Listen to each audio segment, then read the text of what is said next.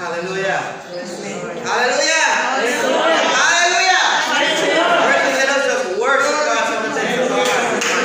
Let us stand again and we're going to sing another song from the hymnal. And we are going to give God our all this morning. Hallelujah. There are few yes, but guess what? He's right here with us. God says that we're 2 or 3 of his praying people being touching anything concerning his name. He's there to do us good. And I'm certain that he's here this morning to do away. Amen. So let us just open our hearts. Let us just worship him the way we know we ought to worship God this morning, Bridget. We're going to sing 98 from the hymnal. Some glad day my soul will fly way up high in the sky. 98 in my hymnal. And let us sing from our heart, Bridget.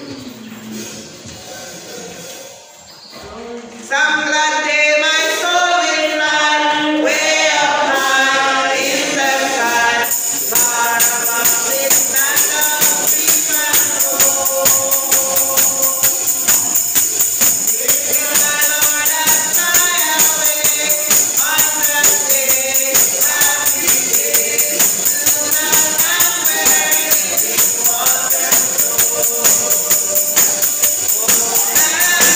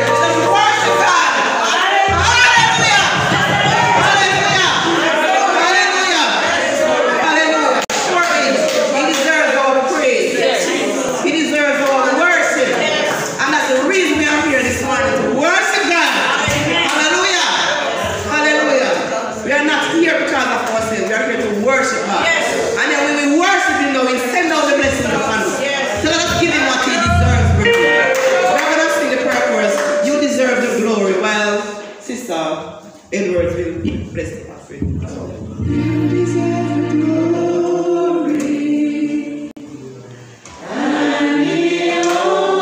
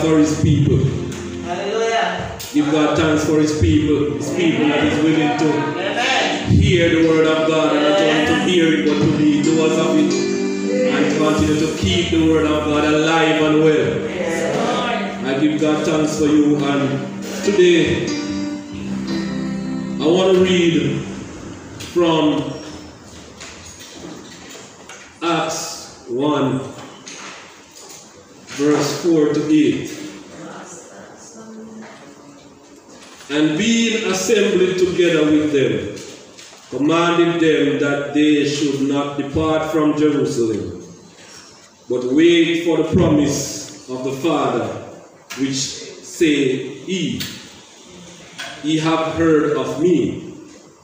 For John truly baptized with water, but ye shall be baptized with the Holy Ghost not many days hence. When they therefore were come together, they asked him, saying, Lord, wilt thou at this time restore again the kingdom of Israel? And he said unto them, it is not for you to know the times or the seasons which the Father hath put in his own power, but ye shall receive power after that the Holy Ghost is come upon you, and ye shall be witnesses unto me both in Jerusalem and in all Judea and in Samaria and unto the uttermost part of the earth. This is the word of the Lord. Thanks be to God. I just want to breathe a word of prayer on his word. Lord, thank you for this word. Lord, thank you for the promise of the Holy Spirit. Lord, as I come before your presence, Lord, not because of any good thing that I've done, God, but because of your grace and your mercies that has kept me, God. And Father, as I give myself to you one more time, Lord, Father, I pray, Lord Jesus, that you will anoint me, God, that one more time you will use me according to your will, Lord God. Father, I pray your word will go forth and accomplish that which it pleases. Father, I pray, God, that someone will be blessed by your word. Those that are here and those that are far, those that are in the reach of my voice, Lord. I pray, God, that after today, God, that this word will be a blessing unto them. And that, God, your will be done in their life. In Jesus' name I pray. Amen. Blessed be the name of the Lord. My thought to you this morning, my brothers and sisters, power for service. Amen. That's it. Power for service. Yes. You know, I don't know, every time I get a word from the Lord, there's always a story. Yeah. And, you know, once I heard someone testify of an experience that he had about going to heaven. The Lord brought him to heaven and he had an experience there. And he said that every time the angels, from thousands of years, they would go around the throne of God and say, holy, holy is the Lord God. And he said, what is the angels the most tired? He said, go on the wife, and he said, holy, holy. So. But when he realized, when he was in heaven, each time they go around the throne, they see a different side of God that they have never seen before. So you see, our God is far wider than what we can imagine. And you know, the reason why I say that is because every time he speaks a word in my heart, it surprises me the way he confirms it. You know, sometimes, I don't know about you, sometimes when he speaks, the human side of us will say, never God. Yes, I know. You know, you try to question this. But, and I guess all of you understand what I'm talking about. Amen. But this morning when I came in and I started to pray, and I hear the teacher start saying, and the prophet Joel, I smiled. It's a confirmation. I said, God, let me tell you something. I did not get the chance to look at the Sunday school lesson. I didn't know which way it was going to be. But God placed this word in me.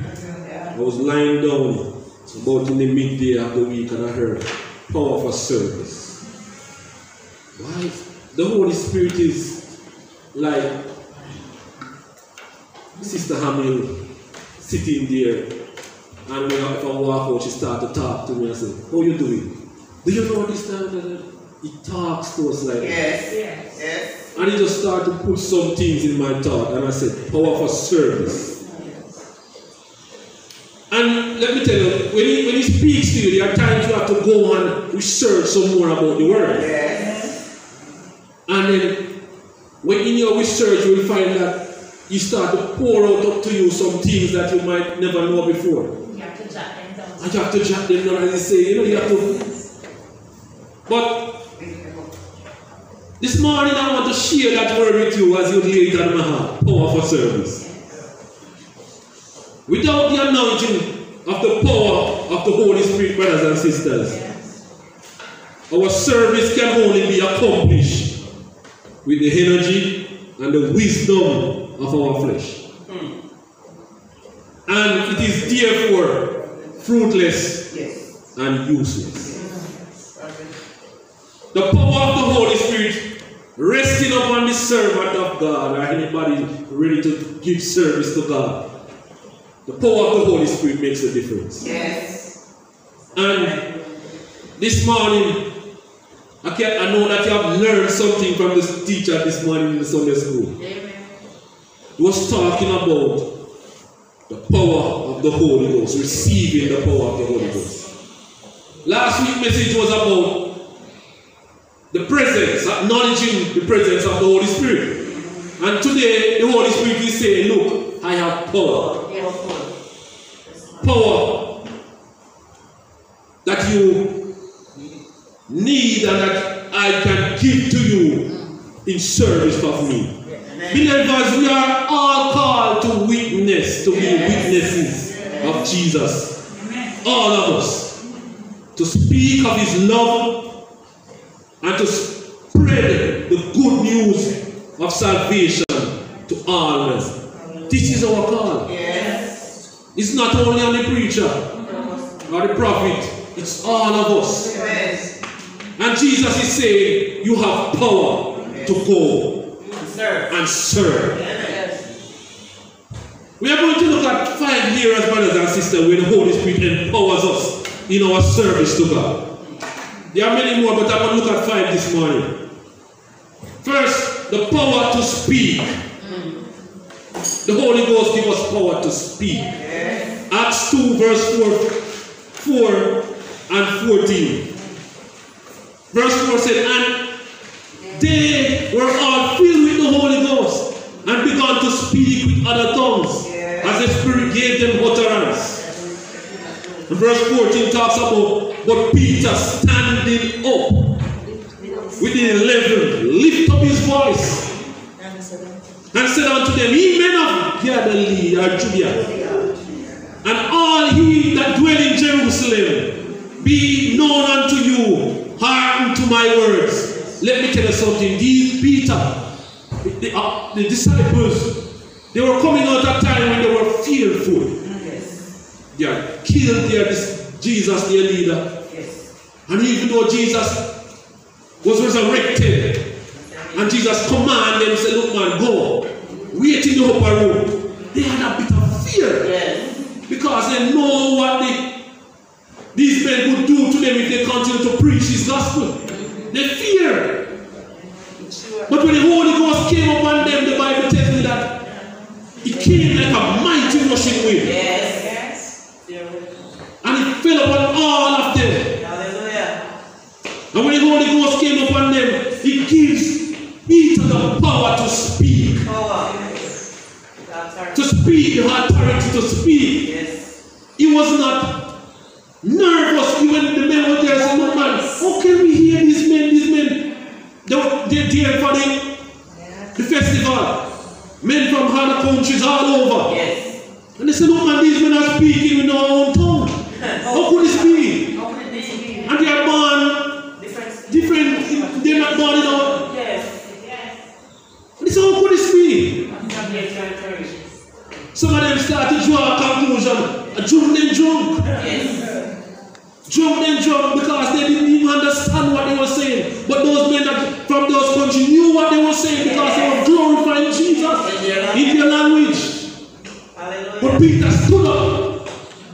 The power and the Holy Spirit gave him to speak and said, look man, we are not drunken as you may suppose. But this is what was spoken by the prophet Joel. Years ago, he said, and it shall come to pass in the last days, said God, I will pour out of my spirit upon all flesh. Your sons and your daughters shall prophesy. Young men shall see visions. Your old men shall dream dreams. And my servants and my handmaids I will pour out on those days of my spirit. Peter had boldness, the power to speak. He did not fear this time. We all have the power of the Holy Ghost with us. He anoints us. We receive him. And he said, look, go, you have the power to speak. Speak what the Lord will have you to say. Do not worry about what you say when you go. And in that power, the Lord will speak to you. He will give you the word. Yes. Power for service. Amen. Power for service. You know, brothers and sisters, when I look back in my life, I remember coming up as a child. I never thought I would be able to stand before anybody and talk. No, never. I was so shy. Very shy. Shy, bad. When my peers would, my siblings who I grow with would ready to go anyway, send them to the shop, then ready to run, go, me, you know, I don't want people to see me. So shy. Yes. I did not knew that I would be able to stand before people and speak. This is only possible because of the Holy Spirit. Hallelujah. Even times when I come up here, sometimes I can feel that little, but guess what? When I stand before the presence of the Lord, the Holy Spirit empowers me. And I speak as you would have me to speak. Power for service I'm talking about. Without this power, brothers and sisters, we work in our own wisdom and our own strength. And we'll be fruitless and useless. Secondly, not only power to speak, but power to speak fearlessly. Without fear. Acts 4:8-13. When you look at it, brothers and sisters, verse 8, then Peter lifted up, filled with the Holy Ghost, said unto them, ye rulers and the people and elders of Israel, if we this day be examined of the good deed done to this impotent man. And you might ask, by what means is this man made whole? Peter didn't worry about saying that it is Jesus. Remember, this is the same Peter that denied Jesus. He was bold, he was fearless. He had no fear. He didn't care whether you want to kill me or not.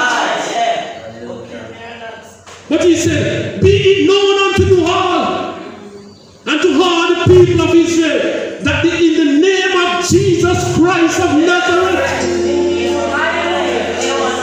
the same Jesus that he denied, but the power of the Holy Spirit gave him boldness, fearless. He did not care if you wanted to kill him. He was fearless. Speak fearlessly. That's the power of the Holy Ghost, brothers and sisters. The power of Pentecost. And we all have that power to speak fearlessly. Peter knew that. Verse 13. And now when they saw the boldness of Peter and John, and perceived that they were unlearned and ignorant men, they marveled. They marveled. And they took knowledge of him that they had been with Jesus. He did not believe, he did not have that fear to speak of Jesus. Because he had received power. Power for service. Power to go forth and speak Jesus Christ, to speak to the world, to tell them about Jesus, the one that was died for their sins, the one that was crucified and is now risen. No more fear. When you take my life, nothing, I don't worry about that. Power to speak fearlessly. Power to discern the truth from false. The Holy Ghost gives us power to discern the truth from false, from the false thing. When you look at Acts 5 verse 3, and it talks about Ananias and Sapphira. But Peter said, Ananias, why had Satan filled thine heart to lie to the Holy Ghost and to keep back a part of the land, the price of the land? Without the Holy Ghost, Peter could not know. No. He could not know. No. But the Holy Ghost revealed it to him. Look how powerful that is. You already know, you as would say, and the Holy Ghost show you what is happening in another place. It's not ourselves. But it is Christ that is working in us. He gives us powers to discern what is true from what is false. What is not of God and what is of God. Because we're going to go up there, brothers and sisters, and we're going to come up among things that is not of God. And without that power, we cannot discern the truth from what is false. And right now, they will come in the church in the midst of the sitting before you. And they will come up and they will speak. But only a form of godliness. But without the Holy Spirit, you cannot discern it. But when you look at it, Ananias and Sapphira didn't do the wrong thing that they did. It was not much about giving the money. No. He's telling the lie. Because Peter said to them, while it remained, it not thine own, for it was sold. It is not thine own power. Was it in not thine own power to choose what you want to do? That's what he was saying. It was in your own power. If you wanted to give me a portion, no problem. But don't tell a lie that this is all. The Holy Spirit gives us power. Power to discern what is true from what is false, brothers and sisters.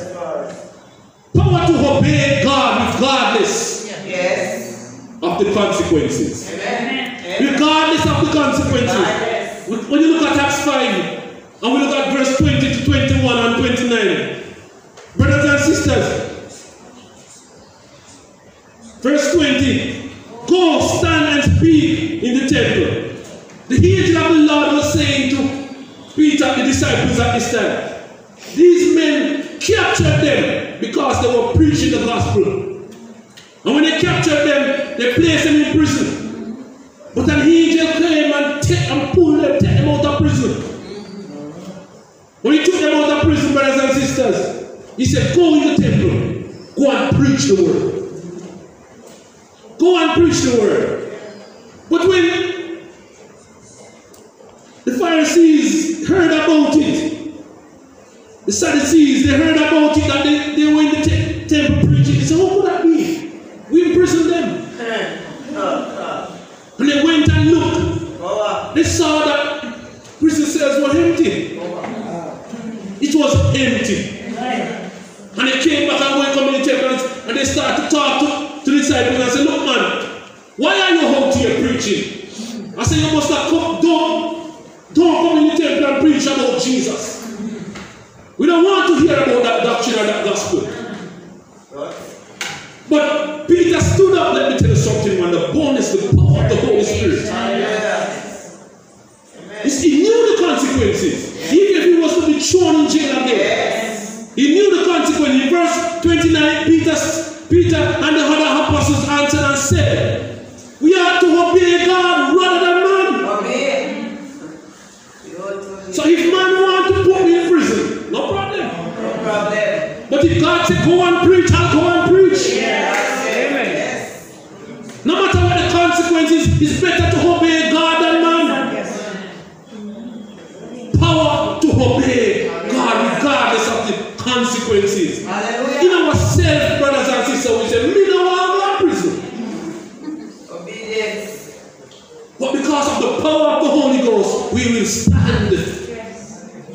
That is power for service. We all have it, brothers and sisters. We have been baptized with the Holy Ghost. And this is power for service. Power to perform miracles. Acts 6 verse 8. And he said, and Stephen, full of faith and power, did great wonders and miracles among the people.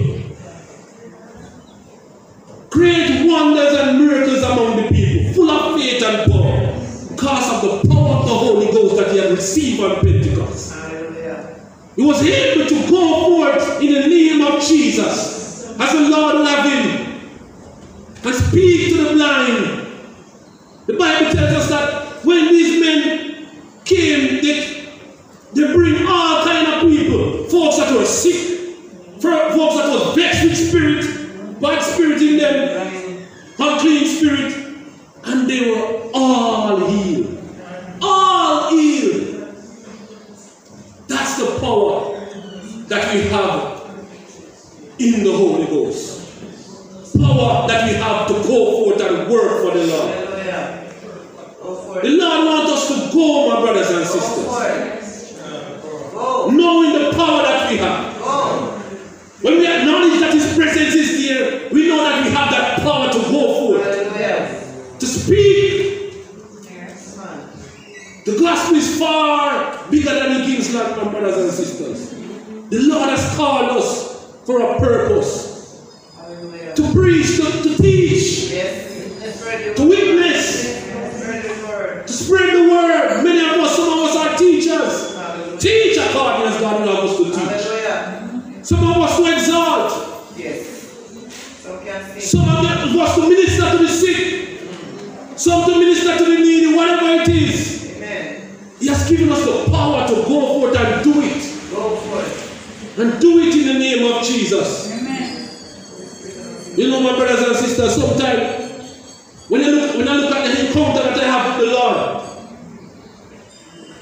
you know, I pray many times and say, God, we all need to have an encounter. Yes. Because without that encounter, you don't have that drive.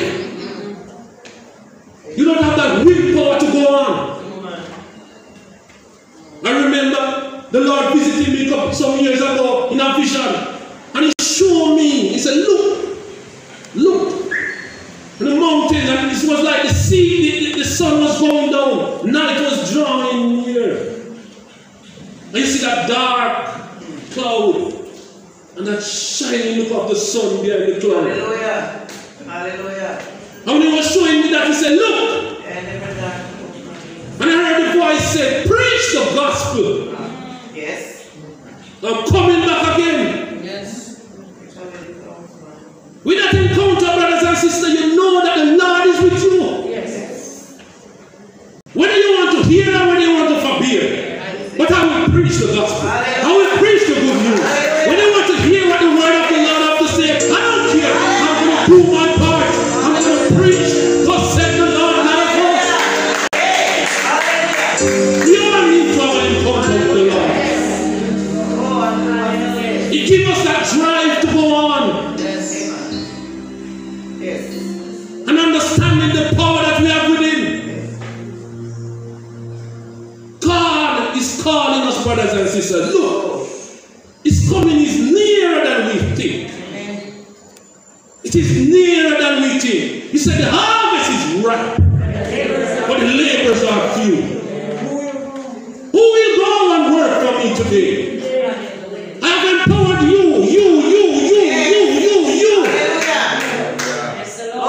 Who will go and work? Who will go and see the lost and dying? Who will tell them of the love of Jesus? Who will let somebody know that you don't have to take the road for it? Who will let somebody know that no man, you don't have to put up the woman with gasoline? Who will go? I have empowered you. Power to speak boldly. Power to speak fearlessly. Power to heal the sick. Power to speak to the demons that possesses people. Power. This power is for service. Service unto the Lord, brothers and sisters. Hallelujah. Amen. Service unto the Lord. He's coming back again. Yes. People need to know that. Whether they believe it or not, go and tell them. Go, tell. Tell. Amen. The workings of the Holy Ghost will take care of the rest. Tell them. Hallelujah. Jesus is coming back again. Yes. Tell it to the world. Yes. Tell them. Tell them. Say, preach the gospel. I'm coming back again. Hallelujah. Preach the gospel. I'm coming back again. Over 2,000 years ago, Peter was able to stand boldly and say, this is what was spoken by the prophet Joel. And even today we can witness that happening now. The whole pouring of the Holy Ghost upon the people of God. And he said in the last days, that's what Joel said. And that was over 2,000 years ago. It started the last years. It's happening now. We are empowered to go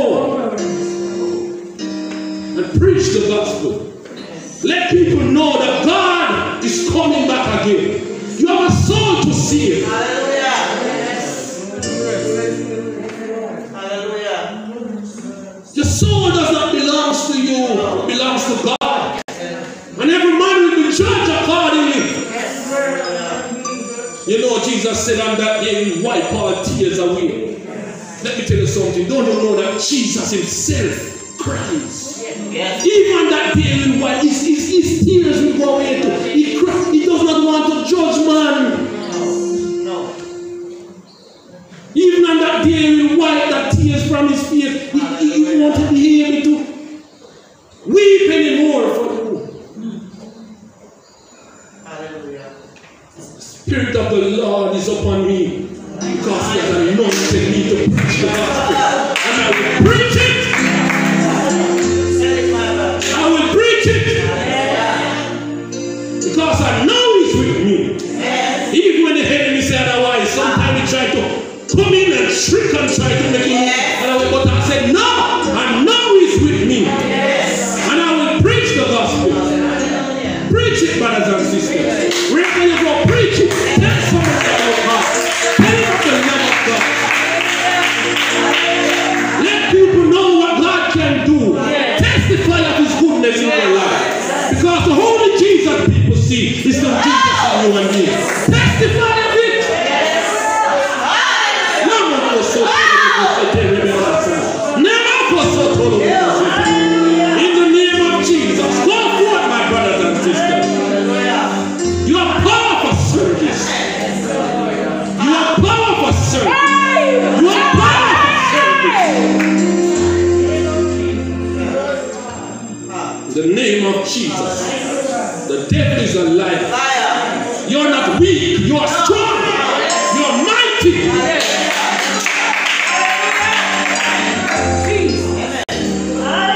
You're an army. Lord has empowered us. Speak it. Life and death. Power of the tongue. The Lord has given us power to speak life. Speak it, my brothers and sisters. At your workplace, speak it. Do not hide Jesus. Do not crawl up in a shell and go like you don't know it. Speak it. Don't be ashamed of you.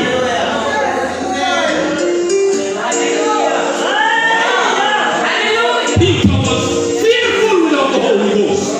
He denied Jesus. He said, I don't know that man. I don't know him. Hallelujah. But when the Holy Ghost came upon him, he stood boldly and declared that this is because of Jesus Christ of Nazareth. This man was able to be made whole. Fear not. The Lord is with you. In the name of Jesus, he's with you.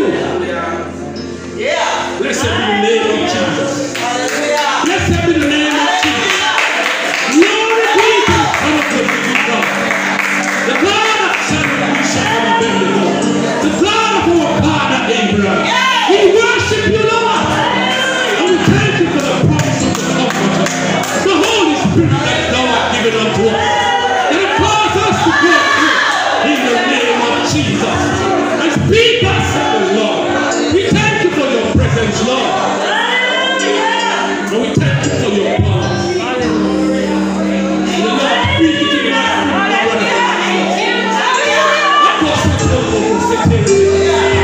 none of us are political city. He said, I've empowered you, but grieve not the Holy Spirit. He said, grieve not the Holy Spirit. When you grieve the Holy Spirit, you lose power.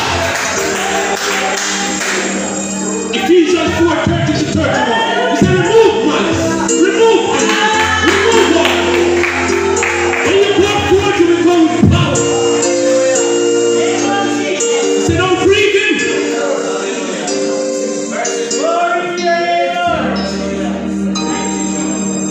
The Lord is worthy to be praised. The Lord is worthy to be lifted up. Time is short, brothers and sisters. Time is very short. Remember this, that Jesus is coming back again. Go tell it on the mountains, over the hills. Go tell it on the mountains. Jesus Christ was born over 2,000 years ago and he's coming back again. Let us desire to work for the Lord, brothers and sisters, knowing that he equipped us with all we need to be in service for the Lord. And that it is the power of the Holy Ghost that works in us that will allow us to accomplish God's word to its fullness. Go, my brothers and sisters, knowing that you have the power with you. Knowing that you have the power with you. Knowing that you have the power with you. Bless in your name, Jesus. We give you glory, we give you honor, and we give you praise. God bless you, my brothers and sisters.